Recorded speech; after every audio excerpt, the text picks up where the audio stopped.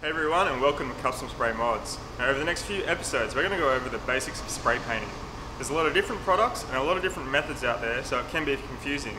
So hopefully over the next few videos we can give you the information needed to get your project underway and get an awesome finish.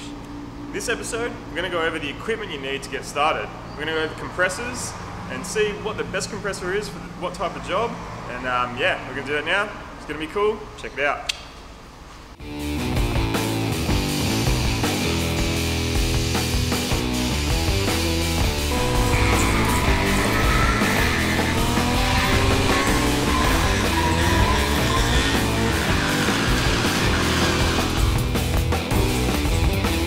Okay, so when it comes to compressors, it can be confusing. There's a lot of different options. You got tank size, motor size, horsepower, air delivery, CFM.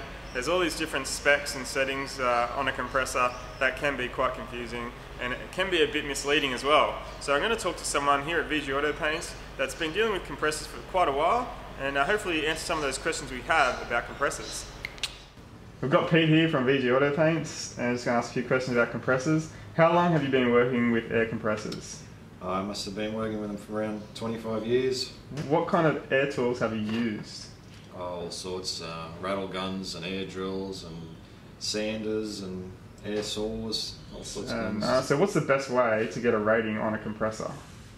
I always find the free air delivery is the best way, because lots of different companies rate them differently. They use all different measurements, horsepower, kilowatts, CFM and the piston displacement, but usually free air delivery is what the compressor can pump out, straight, flat out.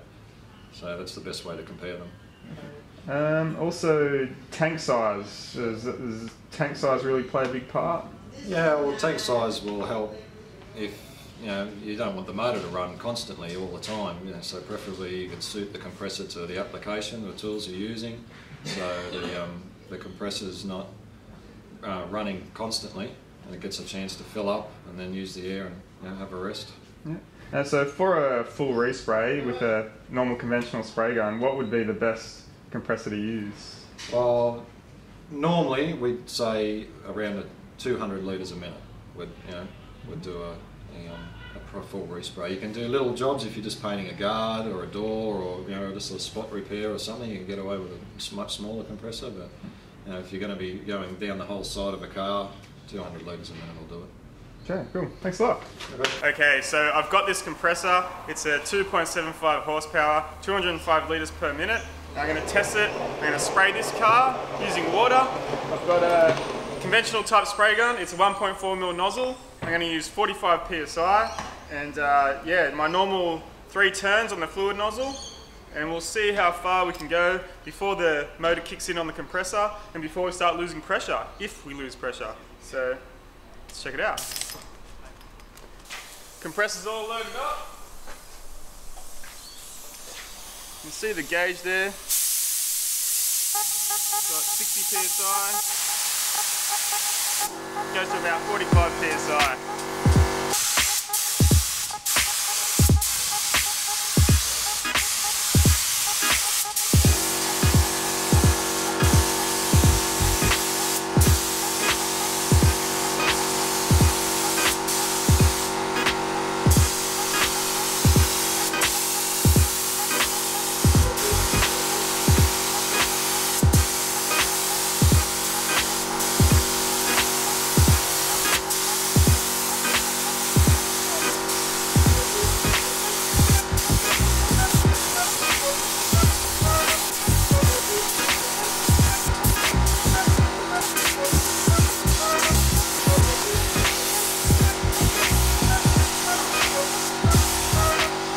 Okay, so we've tried a spray gun, now I'm going to try an air sander. This uses a lot more air consumption than a spray gun because it's always running.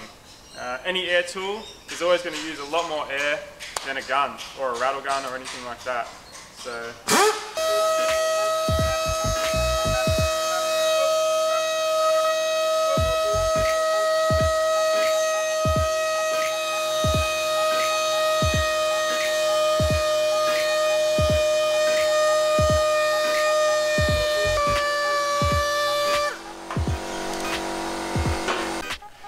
Okay, now I'm going to try a rattle gun.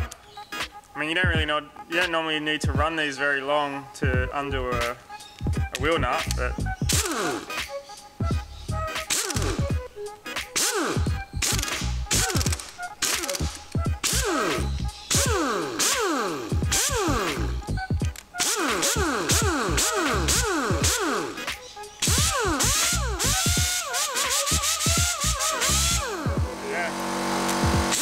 okay, so in the past you might have seen me spray painting in this little warehouse here. Now we've got a spray booth, spray painting in there. I'll just show you the compressor we use at this workshop. It's designed to run more than one spray gun. It can run an air tool quite easily, air sander for quite a while. And well, this is it here. I'll just be able to make it out. It's pretty big. Got a big tank and a big motor. And it's yeah, it's a bit of a truck, but it goes really well. Okay, so the airline comes from the compressor, and just before it goes into the spray booth, we've got two filters here. That is a what's called a toilet roll filter. Toilet roll filter there, and here is the air filter regulator. So this filters oil and water. And it's also got a regulator on it. That's what we have just before the spray booth in here. So here is the toilet roll filter. Now why it's called a toilet roll filter is because it's basically this canister here, and inside it is, well, you can see it there, it's a toilet roll. And that absorbs all the moisture and stops that from going into your airline and into your paint, because that's going to affect your finish. There you go. It's a toilet roll. I don't think it's not a normal toilet roll in there. It's a special kind of fabric filter that looks like a toilet roll. Something about this here in Sydney, looking at about 170 bucks, but it's definitely worth it if you're doing a lot of spray painting. There's also other things you need, like air fittings. Make sure you have the correct fittings for your spray gun. If you're running HVLP, then you want some high flow fittings because you need a high volume of air. So yeah, make sure you get fittings as well. Here are some other things you need, you might need when you're setting up your spray equipment. A air regulator that goes on the gun is always helpful, so you know the air pressure straight before it comes through the spray gun. Also water trap. This is a disposable one. It's quite cheap, and it lasts about one respray of a car. Here is a reusable water separator. It's got a bleeder valve on it, a bit more expensive, but will last a lot longer. Yeah. Okay, what I've got here are two spray guns, and we'll see what they recommend.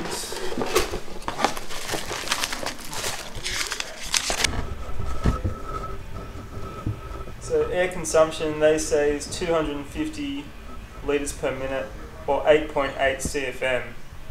Well, we tested it on a 200 litre per minute compressor, and it worked just fine, so they're kind of over-exaggerating there a little bit.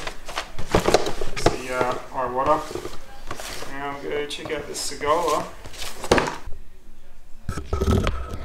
Yeah, pretty much the same. 250 litres per minute. For HVLP, 400 litres per minute.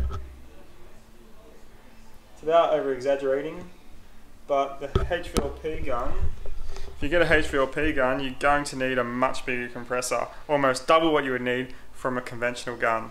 So high volume, a bit different to low pressure.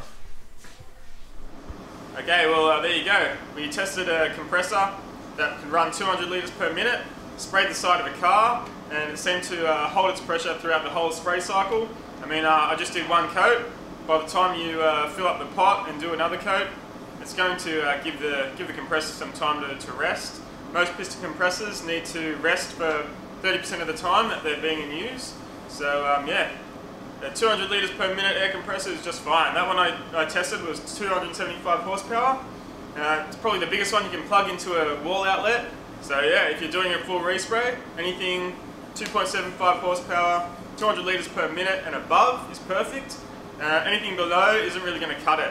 Be good for wheels or small panels. Anything below that is fine. But above, you need something bigger. But otherwise, that piece of equipment and the airline and air fittings will definitely get you started when it comes to spray painting. Next time, we're going to go over spray guns.